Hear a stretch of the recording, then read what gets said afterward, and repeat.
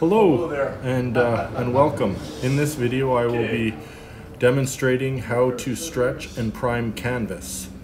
Here I have a roll of 12-ounce cotton duck. This is canvas comes in different weights, so there's like an 8-ounce, a 10-ounce, a 12-ounce. I prefer using a 12-ounce because it's a heavier weight to the canvas and it's quite a bit thicker, so that if you're using a lot of paint, or I use a lot of oil paint when I do my paintings, and I find it most helpful. Here I have a diagram of how you staple, going from 1, 2, 3, 4, 5, 6, 7, 8, and I put that diagram again a little bit later on. So here I'm centering the canvas, and there you go, there's one. And you slowly just go all around and expand 1, 2, 3, 4, all the way out to the corners gradually.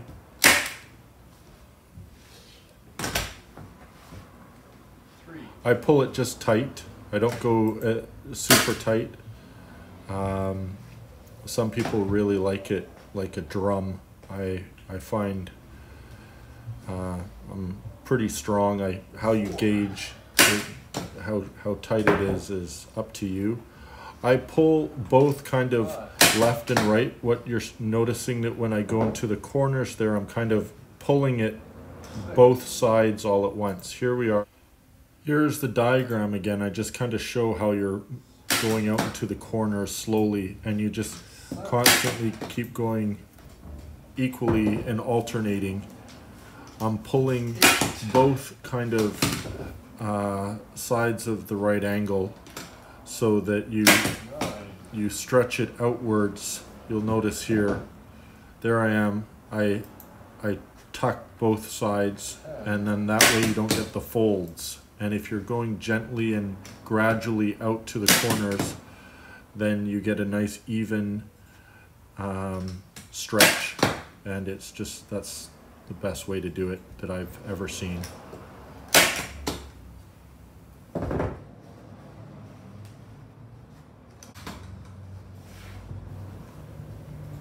Folding the corners. So I go both left and right. I tack it in place, one edge, and I zoom in closely here for you, because this tends to be the part where people really want the most kind of help.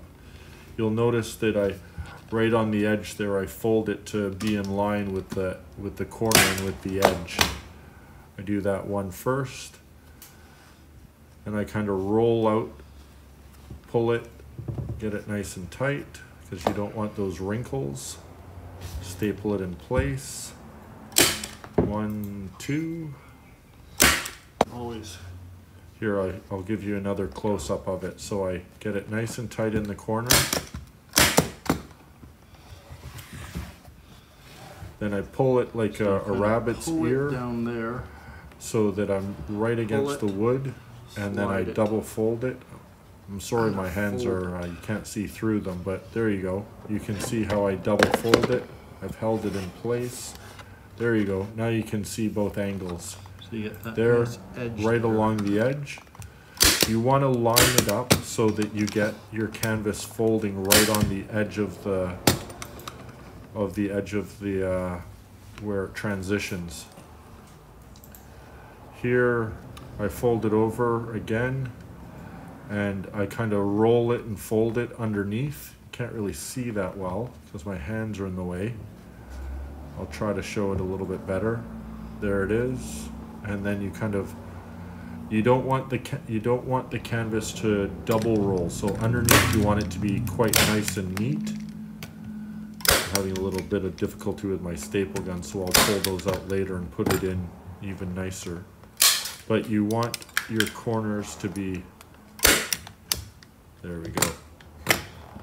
You want your corners to be, you can see right there on the line, so when you hang your painting it's nice and clean. Here's the gesso from TriArt. We sell it in different sizes and quantities. I find TriArt really does make excellent products, so we carry just about everything that they manufacture. Great company, great products, and yeah. Here we are, just getting all the canvas. I added some water to this so it smooths out a bit. I add about 20% water to the large jug.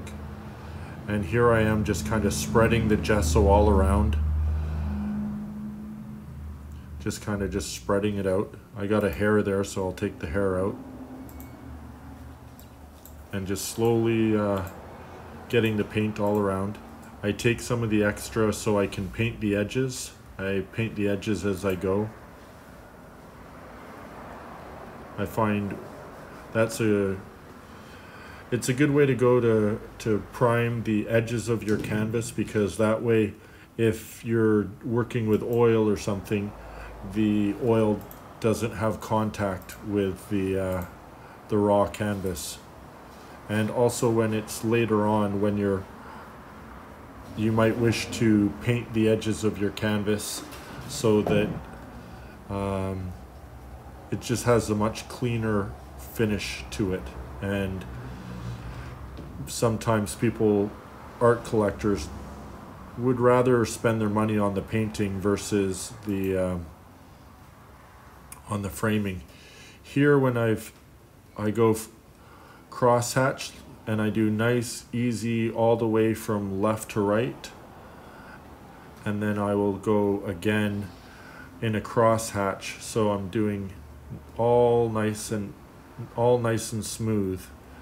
And this is so that your painting is nice and calm and there's no movement, so that the painting can really stand out and not be distracted. Anyways, if you have any more questions, please leave your comments.